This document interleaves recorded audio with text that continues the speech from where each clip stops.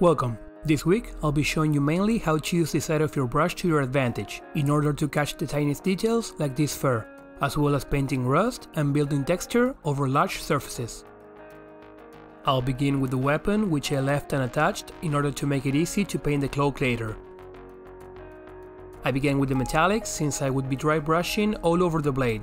This way I don't have to repaint the bandages which I knew I was going to hit. If you find the video useful, make sure to subscribe. I've been posting videos every 6 days in the beginning of the year and I plan to continue till the end of it. To avoid touching the blade while painting the bandages, I place my brush slightly sideways. You'll see me doing this a lot during the paint job.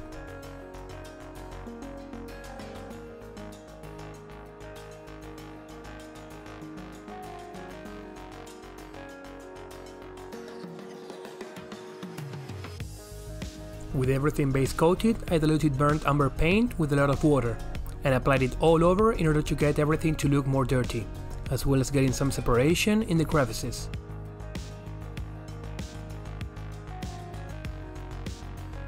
After that, I did the same with the reddish brown, but only over the metallic, in order to start building up some rust.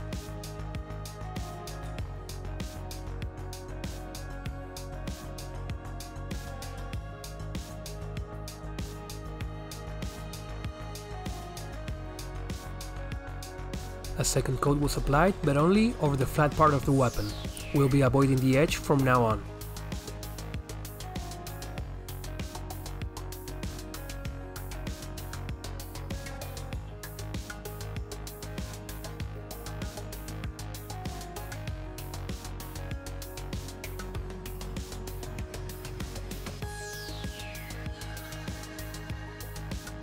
With the red dry, a coat of diluted orange is applied, followed by some random dots with a not so diluted mix of orange to create spots of accumulated rust.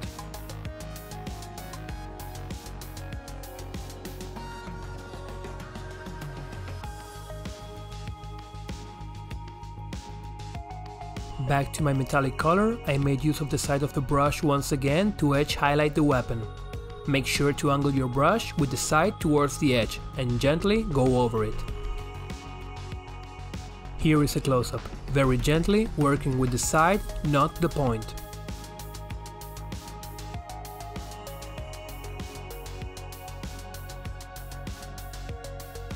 Here is a link to my rust tutorial if you want more info on this effect.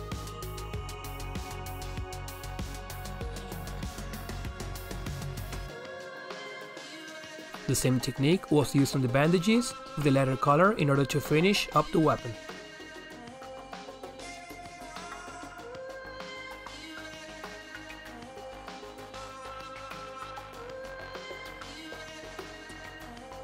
Moving on to the model itself, I began by blocking the color of each element. I used 4 colors, including the metallic. For the fur, leather and cloak, I'll be using the same sky blue color to highlight them all. Not only is it more convenient, but will make the colors match better.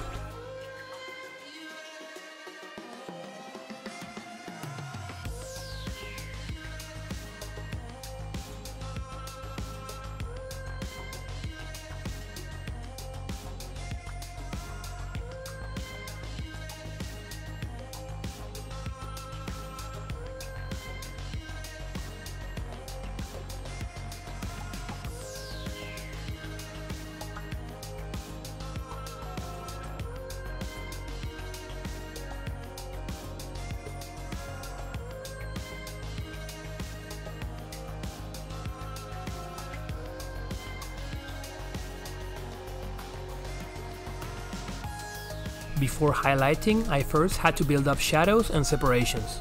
I mixed burnt umber and indigo oils for this.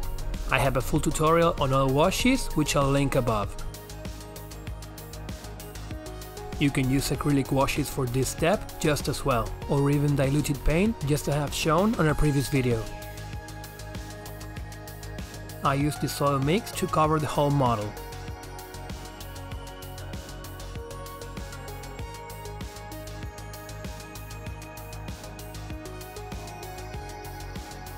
After letting it sit for an hour, a brush with solvent was used to remove the excess, which which left me with this result once dry.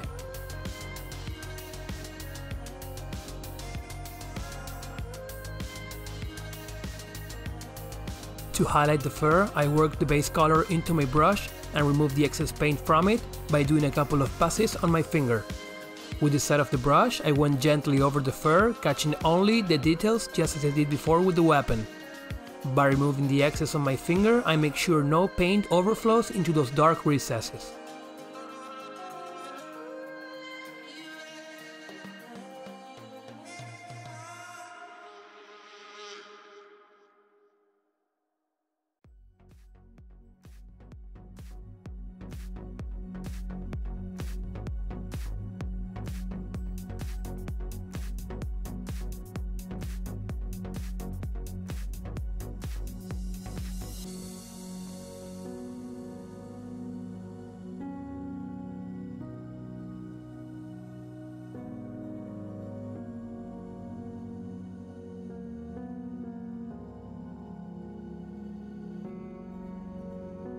After doing this all over, another pass with a bit of sky blue added to the base color was applied to finish up the fur, creating a lot of contrast between lights and shadows.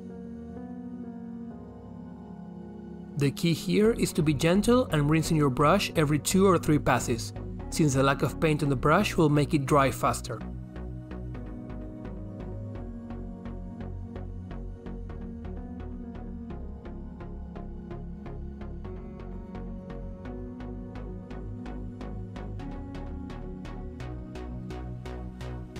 I did just the same with the leather, started with the highlight of the base color before adding sky blue to it and doing a second round of highlighting.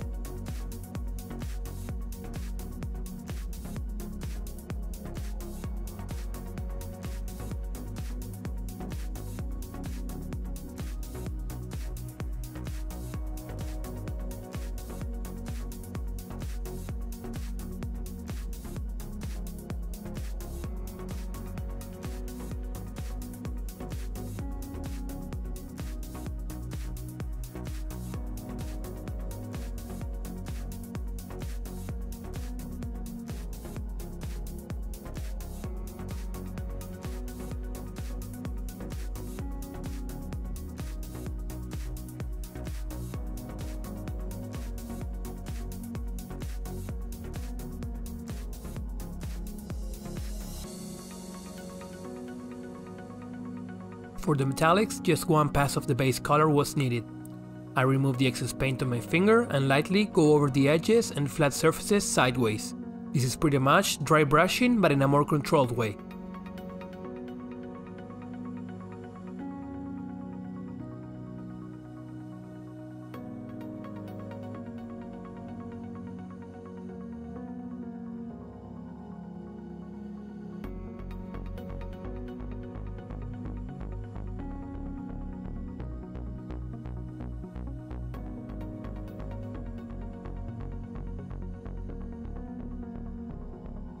For the cloak, I had a lot of blank space to fill up. I decided the easiest way to make it interesting would be to stipple randomly, gradually adding more and more sky blue to the mix. The stippling technique is very aggressive on the brush, so make sure to use an old one.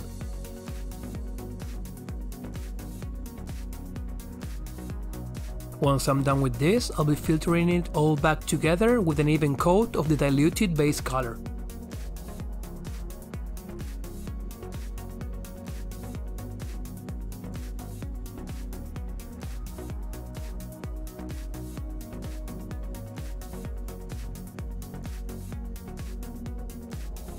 I went heavy with the lighting since I knew the wash would tune everything down a lot, and I wanted some of the effect to show up.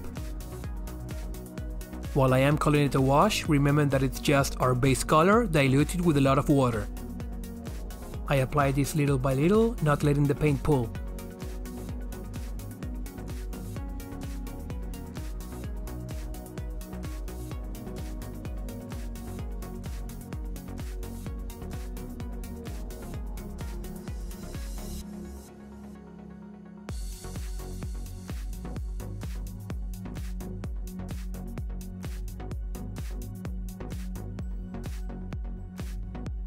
Once dry, all the stippling has fused with the cloak.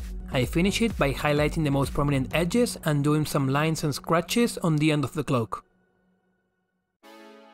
And just as I've been doing during the whole video, I work with the side, not with the tip of the brush.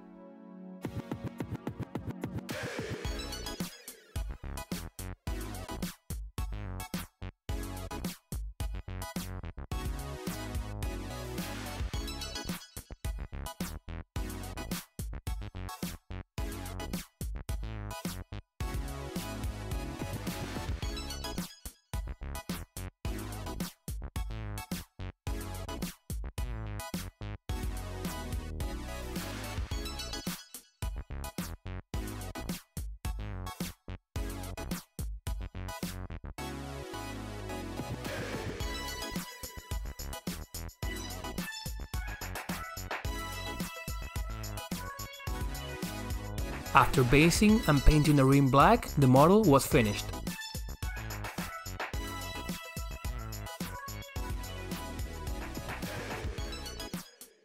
That is it for this week's video. I hope you found it useful and make sure to leave any questions or suggestions in the comments. Thank you for watching.